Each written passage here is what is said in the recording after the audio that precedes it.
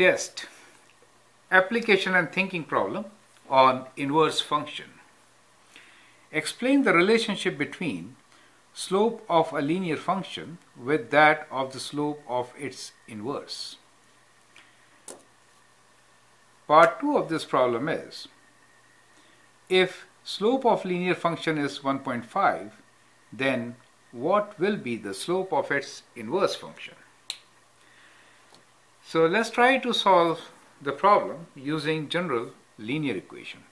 Let us say y equals to mx plus b, right? So that is the equation of a linear function.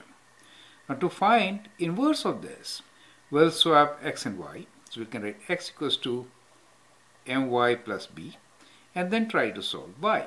So we get x minus b equals to m times y, or we can say y equals to x minus b times 1 over m, right?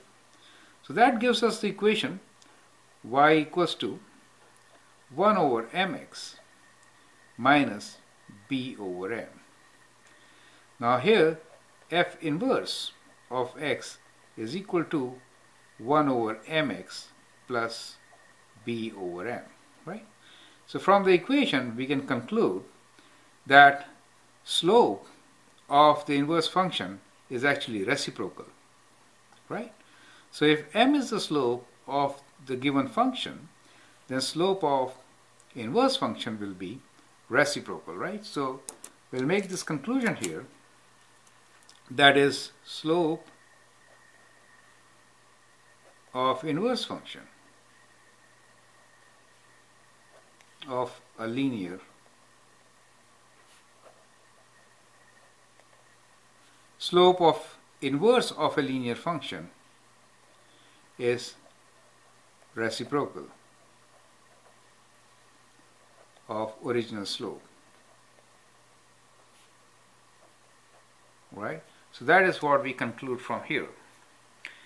Now the problem to test is, if slope of a linear function is 1.5, so 1.5 is what? That means if m equals to 1.5, 1.5 is 3 over 2, then what will be the slope of its inverse function? So slope of inverse function, so that means slope of inverse function is equals to 2 over 3. So it will just flip, right? So that is going to be our answer, correct? So that is the answer for part B. So in general, if the slope of a linear function is m, then slope of its inverse function will be 1 over m, the reciprocal. That's an interesting conclusion. Thank you.